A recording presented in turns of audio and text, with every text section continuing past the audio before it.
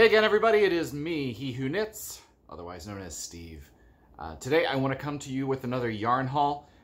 So truth be told, this is a yarn haul that happened a couple of months ago, in the last couple of months anyway. But because I am such a yarn glutton, I still have most of it sitting around because I have not really used it for a project yet. I just grabbed it because it was cool. So I thought I would show you because it was kind of cool for me to go back and dig through my yarn to see what I've gotten that I have not used yet. FYI, kind of feeling like fall. We're getting there. It's a little bit cooler today. That nasty storm pushed a lot of that heat away. So in the spirit of cooler weather coming on, I am wearing the cardigan that I finished not that long ago. So I actually showed this cardigan in a previous video, so you can go back and take a look at that if you want. So let's talk about some yarn here, and I'm going to try to sort out the different shops that I got this yarn from. And I really like all of it, even though I don't really know what I'm going to do with it. So first of all, I have this, you can get a close look at the color there all the way around. And this is one of the softest things I have ever touched. It is from Lana Grossa. It is Piuma. So this says that it is baby alpaca merino. And again, super soft, made in Italy. Not sure what I'm going to do with it, really, honestly, but I love it. And eventually something is going to come along that I will use this for. I kind of have this organized a little bit from the different hauls that I've grabbed. So next up, same haul as I move some of my other yarn aside to try to keep it all in check. So I got these two, speaking of alpaca, not super visually exciting color-wise, but just some really, again, super nice soft yarn. And this, I'll show you the tag, is Viento Plymouth yarn. Boom, right there. Kind of get a look at that. This is 70% baby alpaca, 30% bamboo. I asked them about that. Bamboo is probably not as wild as it sounds when we're talking about these different materials that go into yarn sometimes, but I was thinking about using these for a sweater, never really got around to it because I found other materials that I wanted to use besides these, but these are super small, as you can see, but really soft, and I think they would make maybe a really cool set of mittens or something like that, so I'm going to hold on to that. Next up, from the same store, and I'll tell you that the store, this one was called the Knitter's Edge, and as I always try to do, I'm going to leave all the links to these yarn stores as I go along in the videos. Next up, same store. Boom. I like this one a lot, and I got this one purely because of the color. I love that color. Again, not sure what's going to happen with it, but I really like the color. And this is another Plymouth. This is, there you go, you can see baby alpaca, grand hand-dyed luxury. And sometimes I'll grab stuff if it's discontinued just because I think it's really cool. And this one was another one that was discontinued, so I don't have great hopes of finding any more of this, but I will certainly do what I can with what I've got here. Nothing, these are all kind of medium weight type of yarns too so far. Next up, let me move some more things around here. That goes with that.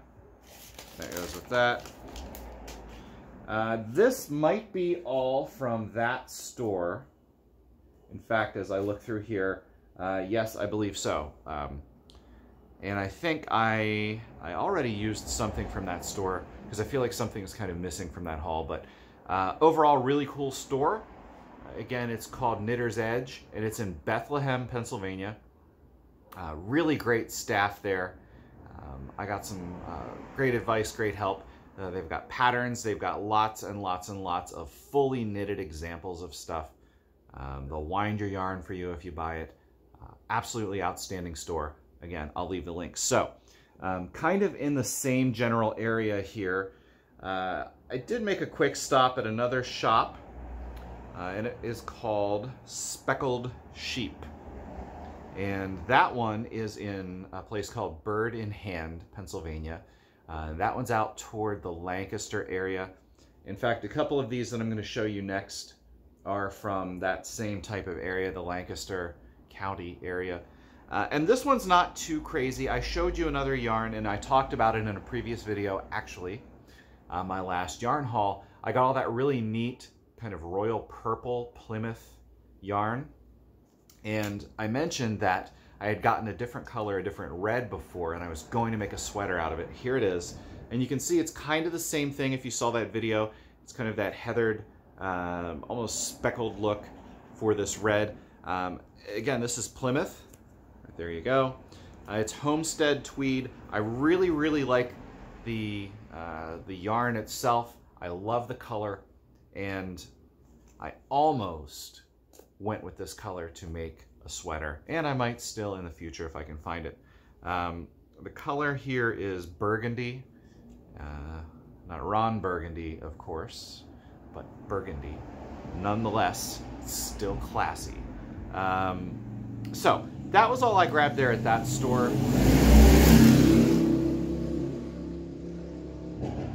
And there you go, the benefits of living on a main street in a town.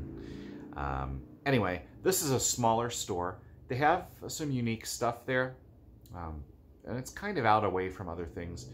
A lot of craftiness going on in that area, but that's all I grabbed at that store because by the point I got there, I had already spent too much money. So, and then the other place I went on that little tour of the area was it was a place called Flying Fibers.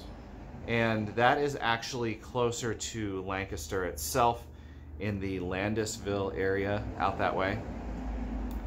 Still, this was all kind of in my quest to find another sweater yarn. And here you can see the color on that one. And the color here, first of all, this is by the company Brooklyn Tweed. And this store had a lot of Brooklyn Tweed materials. Really great yarn company. And you can see this is the quarry type. This is, it's a chunky yarn, and can't see too much else about it here. It tells you where it's sourced. It's sourced in Wyoming, spun in New Hampshire, dyed in Philadelphia. So that's what you've got with this yarn. A lot of information there about it. And I almost went with this. I did use some of it to knit up a little swatch. I kind of like to start a sweater with the ribbing usually at the bottom. And that gives me an idea if I want to do the rest of the sweater in that type of yarn. And while I love the yarn itself, it just didn't grab me for the sweater project, which actually ended up being this one. Again, Brooklyn Tweed, great stuff. Nice little yarn shop. They had a lot of cool things there, very well organized. Again, very helpful, friendly staff there. So that was that. But by far, the one that we're going to talk about the most here, and I've mentioned them before, a yarn shop that I really love, Ewebiquitous in Lidditz, Pennsylvania. And this was a previous Ewebiquitous haul, maybe more than one all combined, but nonetheless, here's what I've gotten from them. And they have maybe my favorite selection of unique, local, smaller batch type of yarns there. I always seem to find something new. They do a great job of bringing in new stuff all the time. First of all, not super out there. You can find this in a lot of places, but Noro yarn. And this was just a matter of me thinking it was a really, really cool color. So I got this, haven't tried it out yet. Again, waiting for kind of a project there. Some people like to knit in Noro style, which is pretty technical, a lot of colors. I just like the Noro yarn because it's already there with the colors, and eventually, like I said, I'm going to come up with something to do with it. Another thing I got there really without any kind of purpose or plan, was this this kind of tweedy yarn. Tweedy. Made, let's see if I can see what even kind of blend this is. Acrylic, polyester, and some wool. But this is Boston style. Apparently, I've been to Boston. Not really sure what makes this Boston style, but here you go. There's a good look up close at the color. You can see it's kind of a gray with some other little colors mixed in there. I like it. I thought it was unique, and I do plan to do something with this yarn eventually. Here's another one that I could see maybe some thick socks or mittens with that. Another one that I got there, and I really just like the yarn, was a royal tweed. Another, we saw earlier I grabbed some Lana Grossa, but here's another one by that same company, and you can see close up what it looks like. And this one is another merino, kind of another reddish color, almost a reddish brown type of color. I did actually make something with this. I'll show you. And I made this hat. This is actually the pattern on this was, I forget exactly what they called it, a woven weave, I think is what they called it. And you can see maybe from further on, it's got little delineations here. Looks like it's kind of like a woven basket, which is, I'm guessing is why they called it that. But really nice material for a hat or a scarf or something like that. So there's that one. One more kind of unique one before I get into my sock yarn. I just really like the color here. This is this Tibet. And you can see close up, it's a really bright, vibrant blue, and it's got little flecks of color in there. Ornaghi Filati, Italian, but there it is, close up. And this is another kind of medium to almost heavier weight yarn, but this one is wool for the most part, the majority of it. So really cool, no plan, but we're gonna use it. Now sock yarn, I have a problem. I've kind of got it under control, but this shop, Ewebiquitous, carries one of my favorite sock yarns, Schoppel. It's a German yarn, I believe. Zauberball. Crazy. So here's one color, and if this looks a little small, that's because I actually did make a pair of socks. I didn't like the way they came out, so I actually checked it down 2 needle sizes. And I'm retooling that, and I'm going to make a better pair of socks, just a little tighter. They were a little lacy before, and I didn't really want that really thin laciness to them. So that was the first one I ever got, and then from there I was hooked, and I got different colors of this Zauberball. There's another one. You can see the color is just really wild and cool. I guess that's why it's called Crazy. Here's another one. This is more of a green all the way around. You can see that. There's the little Zauberball tag. And then my last one, completely different from the others, kind of an orange and blue, a little bit of red in there. I don't think you can go wrong with that Schoppel type of yarn. Really great dyeing, really great colors, perfect for socks and things like that. And eventually I'm going to have an army of socks to show you. My whips right now, I have a pair of socks for a challenge that I talked about in a previous video. Circular needles versus double pointed for sock making. I'm currently working my way through that little challenge. So we will talk about that then. But there you go. That's all of the really amazing yarn that I've had sitting around. Haven't really made anything out of it yet. Some of it I have plans for, some of it I do not. And just to let you know, I do have another yarn haul, or 2 or 3 maybe, coming up here soon.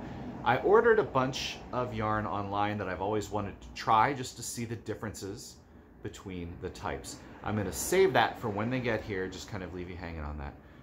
But it should be pretty cool to explore the yarn that I got there. That is everything. I hope you enjoyed the video. If you did, please subscribe, like the videos, get those notifications, all the stuff that they tell you to do, just so you can come back and see me and some videos. And again, thanks for being here, and I will see you later.